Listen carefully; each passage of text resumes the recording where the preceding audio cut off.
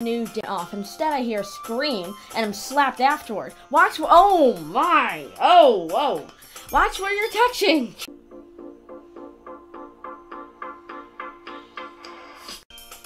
Hey, welcome back to WilliJ Gaming. I'm WilliJ, and today we are playing Day 4 of Doki Doki Literature Club, a brand new day on this. And I am so really excited to play new episodes of this every single day. So without further ado, let's go right into Day 4 of Doki Doki Literature Club, a brand new day. I wake up to my alarm. I try to grab the alarm to turn it off. Instead, I hear a scream and I'm slapped afterward. Oh my! Oh! Watch where you're touching! Sayori, it was an accident. I look at the clock. At least we're both up on time. You can use my parents' room, okay, Sayori? They have a spare shower. If you peep, you're dead. I got it. I shower and get ready for school. I head downstairs to the kitchen and make Sayori some breakfast.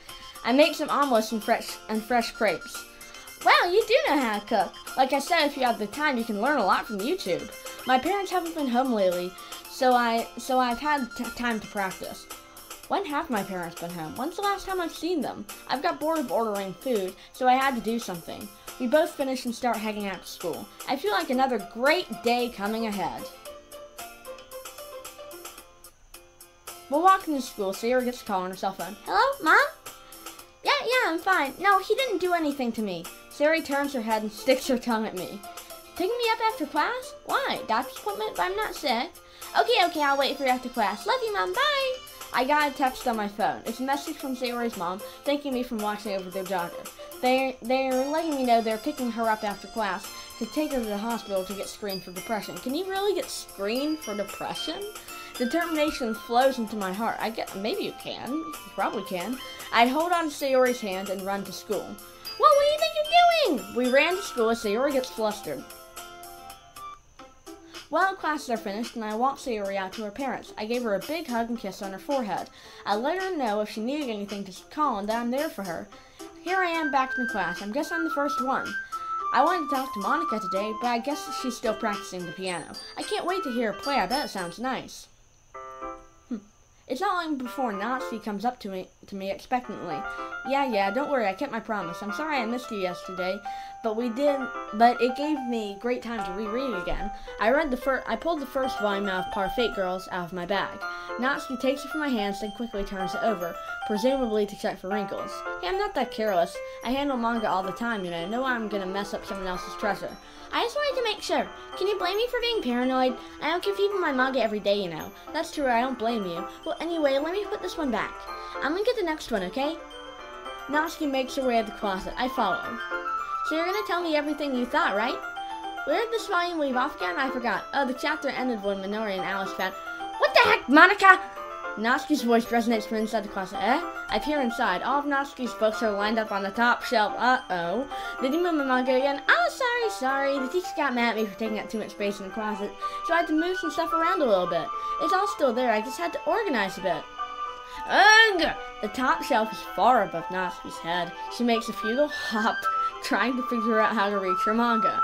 Jeez, this is so inconvenient. I'm moving all of these back down. There's plenty of room on the top shelves, and besides, they're really pretty to look at when they're all lined up. Why would you waste out on the top shelf? Natsuki, there's a stool on the wall there. In the closet, there's a collapsible stool that's hanging on the wall. If you want, I can reach up there and hand them to you. I can get them myself. Natsuki grabs the stool from the wall and unfolds it. You think I'm too short or something? No, I just wanted to help, that's all. I'm not judging you. I'm being vertically challenged. Yeah, that's the word. I knew it. Well, you know what? Just watch me. Natsuki hops onto the stool, which ends up being a little wobbly because of its collapsible design. Be careful. I know what I'm doing. Standing on the stool, Natsuki's fingertips reach the top shelf. The stool will be enough for me to easily grab the books, but Natsuki's being stubborn as usual. Natsuki uses her fingers to scoot one of the smaller boxes toward the edge of the shelf. See? Yeah!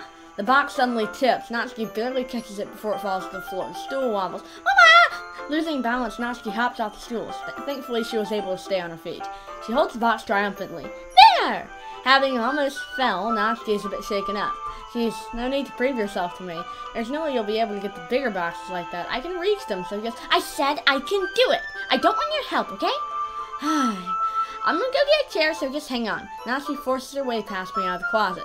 Let's see. The classroom chairs have the desks attached, so they're too inconvenient to fit into the closet. Aha! Natsuki trots over to the teacher's desk, which has a computer chair behind it. She rolls it on its wheels, back over to the closet. It's a little dangerous since the chair swivels and rolls. But I've already learned my lesson, so I keep my mouth shut. Oosh! Natsuki climbs onto the chair, then slowly balances on her feet. Since she refuses my help, I take a seat with my back against the side of the doorway and simply watch. Ah, there we go! See, I can easily do it now! I haven't seen that in a real game. Maybe that's new art. Natsuki grabs a stack of manga and puts it on the shelf below. Ah! The chair swivels. Natsuki catches herself on the shelf. What are you doing? Can you at least hold the chair steadily instead of sitting and doing nothing?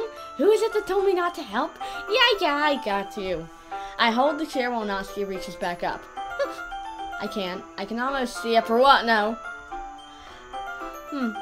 I forced myself to turn away. Natsuki seriously didn't think this through, did she? Once she realizes I'll be dead. Natsuki wraps her arms around the Parfait Girls box set, easily one of the largest on the shelf. Heavy. You will. I don't think I can bend down without falling. Hurry and take this one. But then I have to let go of the chair and you'll fall. That's fine. Just for a second. Hurry up. Seriously? If you say so, let me just stand up. I slowly release my grip from the chair. I regret this decision. What do you mean stand up? Natsuki looks down at me. Why are you all the way back? Oh no. Natsuki looks like she just realized something, but shoulders are balanced if she moves. Natsuki, the box. What are you looking at? Oh no! What do you think? It's not like I can look away now. You're trying to look at my Natsuki's legs shake. I'm not. It's just there. Natsuki, don't try to move. Just give me the box. You pervert! You set me up. Go away. Get out. How did I set you up? You set me up. I should call you that. I'll do it myself. The chair suddenly swivels beneath Natsuki's feet. Natsuki! Yeah! The scene turns into chaos for a split second. The chair flies from under Natsuki's seat. Frantically, I try to catch her. The box topples out her hands and the books go flying. I got you. The full force of Natsuki's body against me throws me to the ground. A whole bunch of books pelt me in the face. Natsuki tries to shield herself with her own arms as her face lands straight on my chest. Oh! My right arm and my back seriously felt the impact. Oh! Slowly, Natsuki comes to her senses. She presses her arm straight into me to prop herself up. Natsuki seems to realize it's not the floor that's beneath her. Gross! A fist pounds into my chest. Natsuki hoists herself to her feet. What were you thinking? You sicko! I try and catch my breath after being punched. Everything okay over there? I heard a loud noise. Monica suddenly appears in. Manga? So you actually put the manga on the top shelf? Are you trying to kill your club members or something? Jeez. Sorry.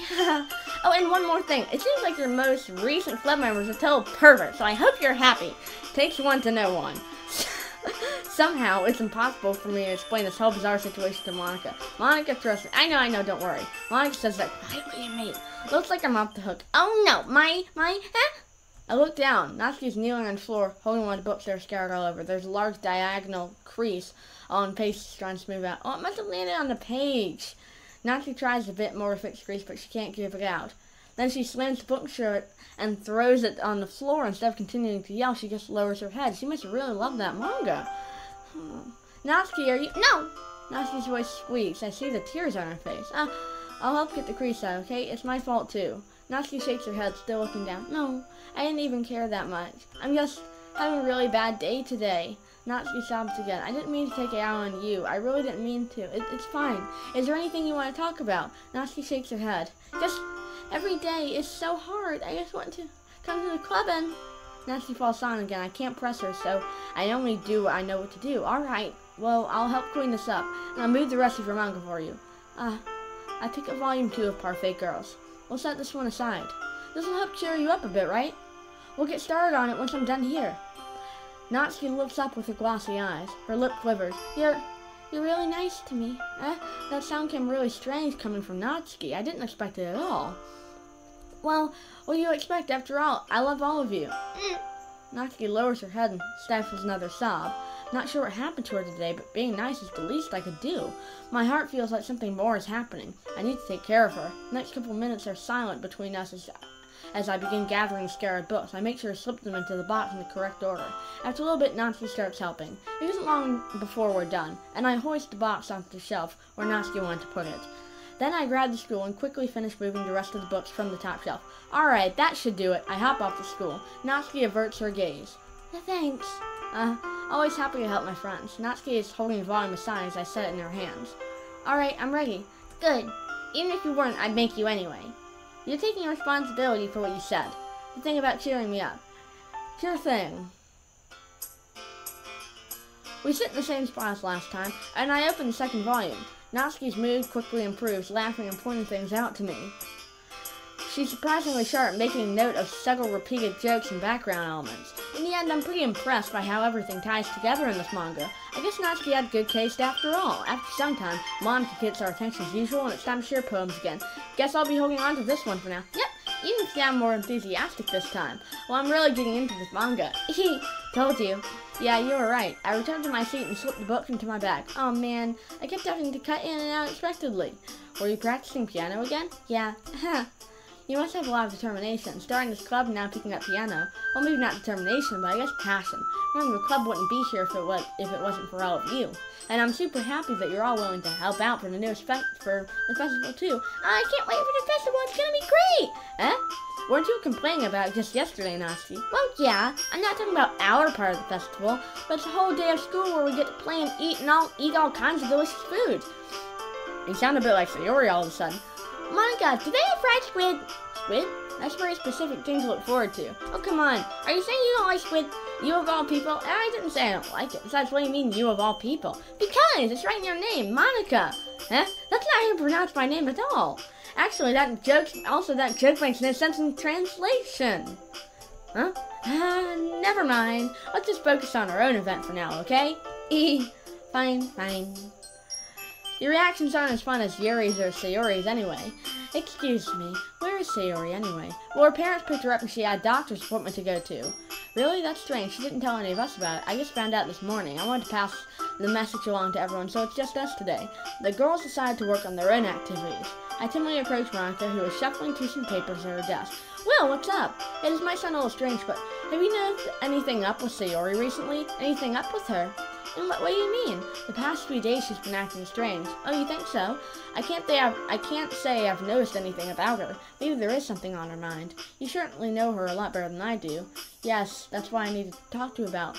She's always talked to me about things that bothered her, but lately she was so secretive until I finally discovered it on my own. Sorry, I know it's not your problem, but I think you should know as the president. No, it's important to me too. I mean, I'm also friends with her, and I care about the well-being of my club members, you know. Maybe I'll try talking to her myself. Well, she's already gone to the doctor. That's what I need to tell you about. A few days ago, I went to her house because she wasn't ready to school. Lately, she's been coming out later and later, but this time it was really late. I found it, He's telling her? I found a noose in her desk. Are you sure? Definitely sure. I informed her parents and she's been feeling a little depressed for a while. Her parents are taking her to a specialist at a local hospital to get screened for depression. I'm shocked. I can't believe our sweet Sayori is suffering. Me neither, but I was lucky to catch her before it was too late. I grabbed Monica's hand. All of you are my friends, which I deeply care for. I'll make darn sure nothing happens to any of you. Well, I'm glad to hear that. You're grabbing onto my hand really tight, you know. You're so funny, Will. Whoops, I let go of Monica's hand. Monica smiles meaningfully. Thanks for the talk, Will. You really are kind. I check around the room and see Yuri is free. Hey, Yuri. Huh? I suddenly noticed that Yuri's reading yet another book unlike the one she was reading before. Sorry, I didn't mean to interrupt you again, I know. I was just kind of waiting for you to come. Well, if that's the case, why don't you go ahead and continue where we left off? Yes, let's. Actually, I have a request. Do you mind if I make some tea first? Not at all. Thanks very much. If there's one thing that can make my reading time here any better, it's a nice cup of tea. Not to mention for yourself as well.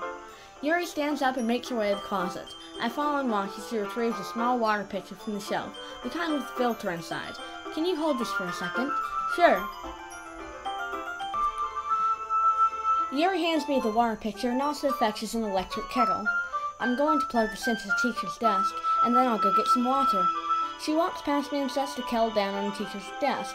I simply watch her movements. To my surprise, the way she moves really contrasts her speaking mannerisms.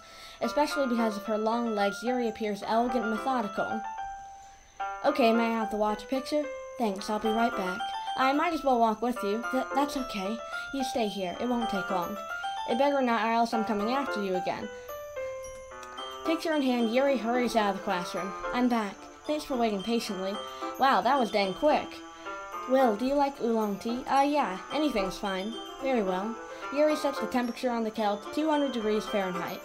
Now it's time to hit the teapot. You really do this properly, don't you? Of course. I shouldn't do any less when I'm making tea for others. Even if I'm not an expert on tea or anything. In that case, you'll only be even more impressed. Perhaps I will. Yuri fetches the teapot and begins measuring the tea leaves. To my surprise, she even starts humming a little tune to herself. You must be in a good mood now. Is that so? I was letting it show, and you noticed. I was doing a bit of thinking, and I decided that I would try expressing myself a little bit more. It turns out it's not very hard for me to do, when it's you who's around anyway. That's great, Yuri. Just don't push yourself too much. You're always worrying about me, Will. It's very endearing. That's because you're adorable. Yuri wasn't kidding. I don't even know if I can keep up with this. I watched Yuri pour a cup of tea for us. Will, I have another request. Do you mind if we sit on the floor today? Why's that? It's a little bit easier on my back. I can read with my back against the wall rather than bending over at my desk. Oh, sorry, I didn't realize. No worries. I just have back pain fairly regularly, so I do my best to manage it. Is that so? I wonder why that is. It's most likely because of your posture, right? Always hunched over like that while reading. Yes, I have terrible reading posture. So that's why we should sit on the floor. Fair enough, I'll go ahead and get the book. I retrieve the book from my bag. I have some chocolate as well. Oh yeah, it's a bag of small chocolate candies. I take it since it'll go well with the tea. Here and I sit against a wall, teacups at our sides. As if in sync, we assume the same reading position as last time, each holding one half of the book, except this time our bodies are even closer to each other. I can't see too well. Yuri slides together until our shoulders are touching. How am I supposed to focus on reading like this? Yuri was kind of cute, but when she's being less apprehensive, it's almost more than I can handle. Your teacup. Yuri hands me my teacup. Holding it with my hand that's not holding the book, I end up in a position that makes it even harder to focus, because now I need to worry about making sure I don't accidentally touch her chest. Meanwhile, Yuri hasn't noticed a single thing. She wears that intense reading expression, and I can only presume the world around her is fading away. I use all of my willpower to focus on reading. After a few minutes, I finally managed to relax a little. I put the teacup between my legs and fumble with the chocolate wrapper. Sorry. I briefly let go of the book to finish opening the wrapper. You can have as much as you want. That's okay. I won't take any. Are you sure? Well, if I touch it, then I might get smudged on pages. Oh, you're right. I didn't even think about that. My bad. No need to apologize. I'll hold the book, okay? Are you sure? Of course. Yuri opens the book with both hands. She holds it so that I don't have any of a harder time reading from it, but as a result, her left arm is practically resting on top of my leg. Well, if that's the case, Yuri is already totally focused on reading again. I take a chocolate candy and plop it into my mouth. Then I take another chocolate and I hold it up to Yuri. She doesn't even look away from the book. She simply parts her lips as if the situation was completely natural. But that means I can't stop here. I apprehensively place the chocolate in her mouth. Just like that, Yuri closes her lips over it. Huh? Yuri's expression suddenly breaks. Did I just... Yuri looks at me like she needs to confirm what just happened. Well, sorry. I'm not sorry. I guess I shouldn't have done that. Yuri starts to breathe heavily. I can't... Will, suddenly Yuri forcefully grabs my arm and jerks me to my feet. My teacup gets knocked over. Will, my heart won't stop pounding, Will. I can't calm down. I can't focus on anything anymore. Can you feel it, Will? Yuri suddenly presses my hand against her stomach. Why is this happening to me? I don't know chocolate. I didn't know how chocolate had this effect on you. I feel like I'm losing my mind. Are you okay? I can't make it stop. Is everything okay? We can go to the nurse. It makes me even not want to read. I just want to look at you. You have pretty eyes. It's time to share poems. Okay, you three, we're all done sharing poems, right? Why don't we start figuring out... Hold on a second, is it just me, or you said something strange just now, Something did sound a bit unusual. That's right. You deviated from your usual catchphrase when addressing the club. Catchphrase? I don't have a catchphrase. Geez, why is the mood so weird today? Look, even Yuri isn't immune to it. Stagnating air is common foreshadowing that something terrible is about to happen. In your books, maybe. Look, the only thing different is that Sayori isn't here. It seems like you're right. Sayori always helps lighten the mood a little bit, doesn't she? It's almost like everyone's balance is thrown off when she's not around. Natsuki, please show some decency. Oh, come on. I noticed how Will has been getting all lovey-dovey with everyone. So much for you two being all lovey-dovey. Oh no, you guys caught me. Huh? That curious expression coming from Yuri? Calm down, guys. Anyway, we need to figure out the rest of the festival preparations, so let's decide what everyone will be doing this weekend. We already know that Friday is off due to an in-service day. I already know what I'm doing. That's right, Natsuki will be making cupcakes, but we need a lot of them and different flavors. Can you handle that all by yourself, Natsuki? Challenge accepted. And as for myself, I'm going to be printing and assembling all the poetry pamphlets. Sayori will be helping me design them. And as for Yuri, you can, guys, can you help me come up with something for Yuri? I'm useless. No, that's not it at all. You're the most talented person here, you know. Now Natsuki's pounding too. Geez, I can even tell now. I guess I never gave Sayori enough credit, but I can already tell things are even harder on you when she's not around. That may be the case. But if I can't be a leader on my own, then I won't grow as a person. So Yuri, you have beautiful handwriting, you know. So you should make some banners and help do them to help set up the atmosphere. About that, I love atmosphere. Yuri's expression changes, and she stares at the desk and starts nodding to herself. Your mind is already racing, I see. That's great. You'll be a wonderful help, Yuri. But anyway, that just leaves you, Will. Oh yeah, the one who is truly useless. Don't say that. In fact, both Natsuki and Yuri have some pretty heavy tasks to handle. It would probably go a long way to give one of them a hand. You could always help me out as well. I'll be really appreciative of that. Is Monica suggesting I spend the weekend with one of my club members? I suppose I wouldn't mind a bit of help. But even if you don't know how to date, there's always some dirty work I could give you. It's not like Monica's gonna give me a choice, and you shouldn't be sitting on your butt anyway. Natsuki tries to mumble a bunch of excuses like that. If I recall, Natsuki, you mentioned that you like to handle baking on your own. Will may not like to be around if you only make him out to be a nuisance, so therefore, he may be more suited to assisting with the decorations. Hold on, I never said that. How hard can it be to make a few decorations anyway? Sounds like you're just making excuses for Will. What are you saying? It will be extremely meticulous work, and baking isn't. Guess what do you think? Guys, let's settle down for a moment. In the end, I think it's up to Will to decide how he'd like to contribute. Besides, he hasn't really gotten the chance to spend any time with me yet, you know? So I'm sure he's interested. You literally just said, I'm surprised as well. Sorry. I was just saying though, geez, can we just settle this already? Yeah. Well, you're okay with this, right? In the end, it's up to you. Of course. Very well. In that case, everyone looks straight at me. But of course I'm going to go with, there's only one option. Well, what's stopping me from helping everyone? It's the weekend after all. I'm free all weekend. I'm willing to help the club and all of you, if you don't mind.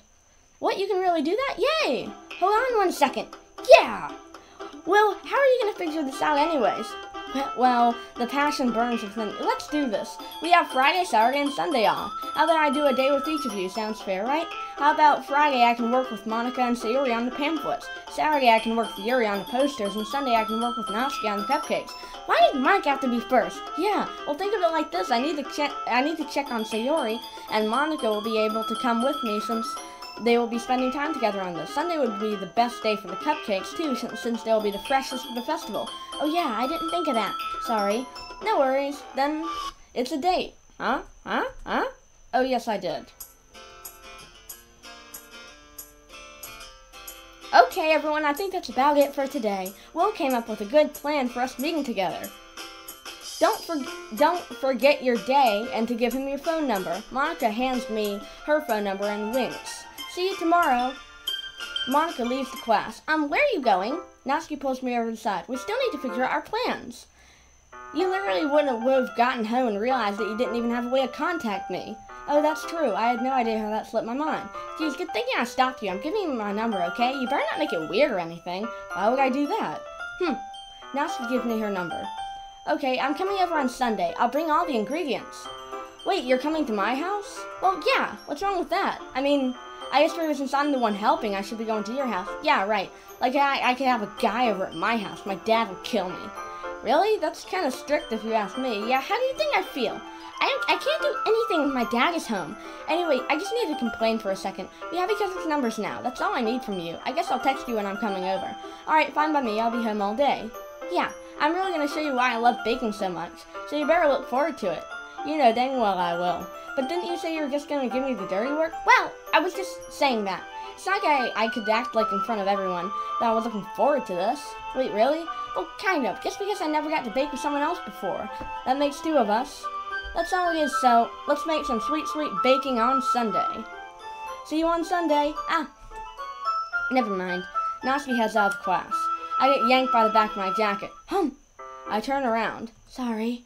I realized that I don't have any way of contacting you this weekend. Oh, you're right. I can't believe that slipped my mind. Should I give you my phone number? I think that would be the best way, yes. Alright then, Yuri and I exchange phone numbers. This is the most number of girls I will ever have in my phone ever. I cherish this moment. Okay, that means I will be stopping by your house on Saturday. My house? Seems like everyone wants to come over to my place. Is that a problem? No, not at all. I just thought that since I would be the one going to your house, since I'm the one helping you. I guess that makes sense. But if you don't mind, I think I would prefer going to your house. Alright. In that case, it wouldn't be a problem. I decided not to press Yuri for a reason. It's not like it should matter that much either way, so I'll need to make sure my room is clean. I hope I manage to make myself useful in some way. I'm not nearly as creative as you are. Don't underestimate yourself, Will. I think it will make a very productive team, even if you only chose me because you felt bad or something. What do you mean? You don't actually think that, do you? I picked all of you since I wanted to be with everyone. It's difficult for me to come up with any other reason why you have chosen me at all. You're forgetting the one reason with the most common sense. I chose to help you because that's what I wanted to do. But Yuri thinks to herself with an extremely tense expression. Yuri, you're kind of overthinking this. You wanted me to point out when you're overthinking, right? Huh? I didn't realize. I'm telling you, I want to. That's pretty much all there is to it. You believe me, right? Yuri thinks really hard again. She looked straight into my eyes for a long while. I believe you. As if it took her tremendous effort, Yuri finally says that and relaxes her expression. And I'm really looking forward to Saturday. Yeah, I am too. After that exchange, I make my way out of the door and Yuri follows. Time to head home. I hope Sayori is doing okay. Sayori. My phone rings. Hello? It's Sayori. Hey, Will, I'm still at the hospital. Somehow my parents know I've been depressed and I'm going through all sorts of tests now. She lets out a sigh. The doctor told me I have to start taking a medicine called fluoxetine every day. I'll tell you more tomorrow once they finish the test. I tell her about the plans that are going on this weekend. Hee, you're going to be really busy having girls come over to your house this weekend. You better not have any dirty thoughts.